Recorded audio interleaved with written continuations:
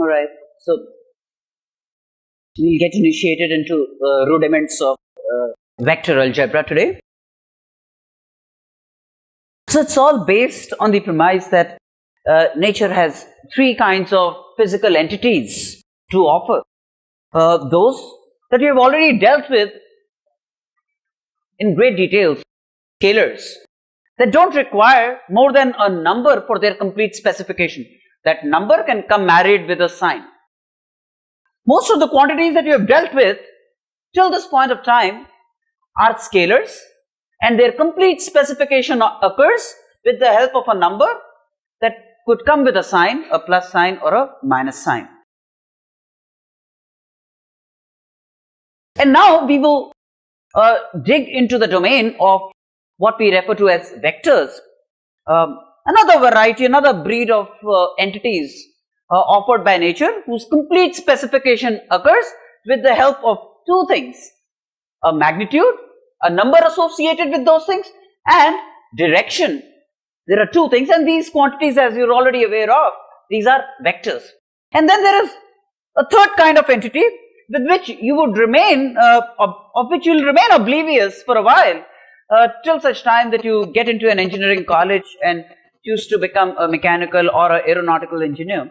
Those quantities are called tensors. But then you don't have to know about the algebra of tensors.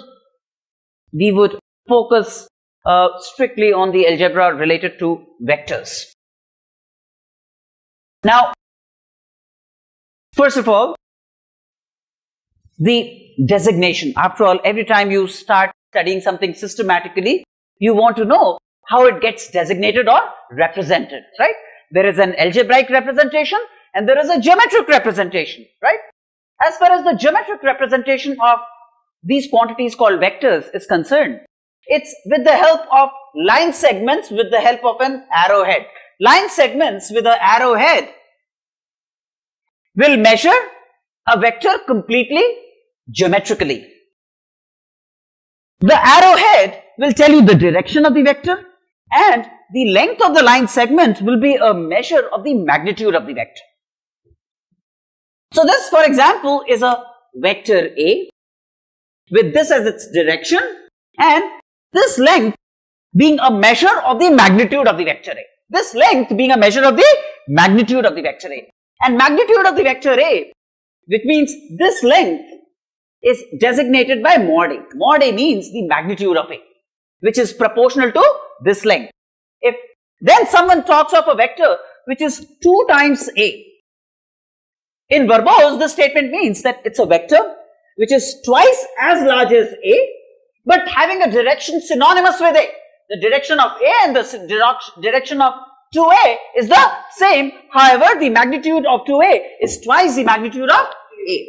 So then, if this is the geometric representation of A, then the geometric representation of 2A would be a vector parallel to A, but twice as large as A. But the line segment representing 2A would be twice as large as the line segment representing A. Now, if there is a vector which is represented as minus A. Now, minus A is again a vector which is same in as far as the magnitude is concerned as A. However, its direction is opposite to the direction of A. Which means if this is A, then this vector is going to be minus A. Both A and minus A are represented by line segments of the same length. However, their arrowheads would be oppositely directed. Clear? In general, if K is a positive number, which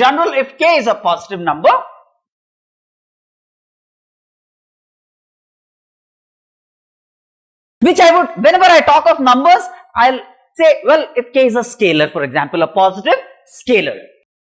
So if K is a scalar, a positive scalar, let's say, and if I have a vector A, then the vector K times A in general would be a vector K times as large as A and having a direction same as A. this would be a vector k times A. Obviously, if k is less than 1, then the vector k times A would be less than the vector A. If k is greater than 1, then this would be a vector larger in magnitude compared to A.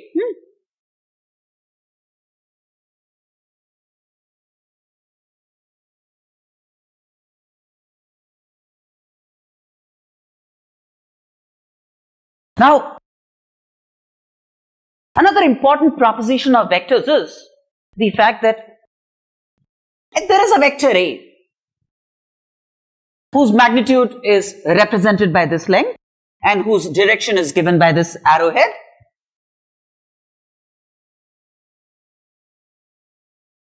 then again amongst vectors, there are two varieties of vectors. One in which, for example, this vector I say is a vector acting at the point P and of this length, of this magnitude. It's a vector, this I say is a vector acting at the point P. For example, it could be a force acting at the point P whose magnitude is this. Now, in vectors, once again, there are two varieties. One in which I could move a vector parallel to itself without altering the effect that it produces. For example, if this is a vector, then it could be a vector, for example, which could be moved parallel to itself,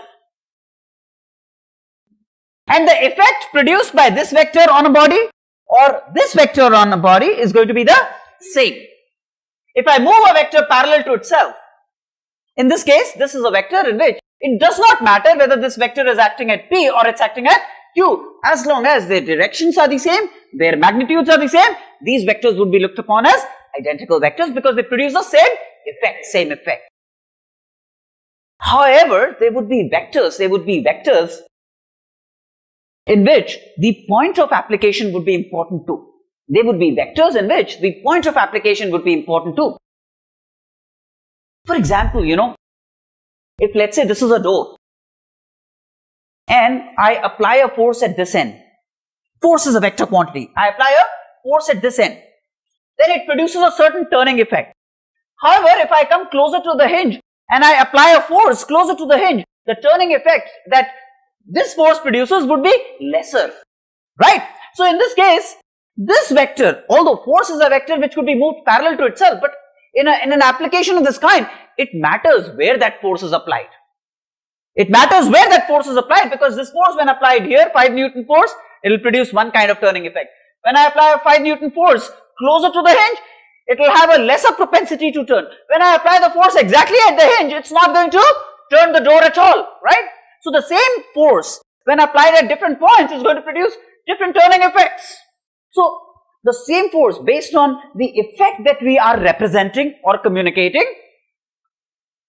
based on that, the point of application may or may not be important, right? So until and unless stipulated very categorically, we will assume this, that the vector could be moved parallel to itself. By and large, if nothing special is attributed, we will assume that the vector could be moved parallel to itself, and the effect that it's going to produce by this parallel movement will not change, right? Now,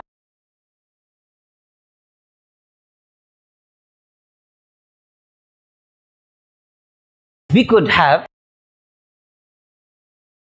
two vectors A and 3A, for example. These are parallel vectors, right? These are parallel vectors, and this combination, for example, could be replaced by one single vector which is 4A, If these are two parallel vectors, then I simply add their magnitudes to get the magnitude of a vector which would be called their resultant or their equivalent. That means these two vectors could be replaced by one single vector which is 4 times as large as A and having a magnitude same as that of the two constituent parallel vectors, right? That means if two vectors are parallel, then we deal with them almost like scalars, in the sense their algebra is like scalars, because the effect of A and 3A is obtained by simply adding 1 and 3 to get a 4A, right? I could have had, let's say, a vector 5A like this, and this, let's say, is a vector minus 2A. Minus 2A is a vector 2 times as large as A, but opposite to A. So then the net effect of these two vectors would be a single vector which would be 3 times A. So if vectors are parallel, then their algebra is almost like the algebra of scalars, right? To find their equivalent, it suffices to know how you dealt with numbers or scalars, right? However, if two vectors are not parallel,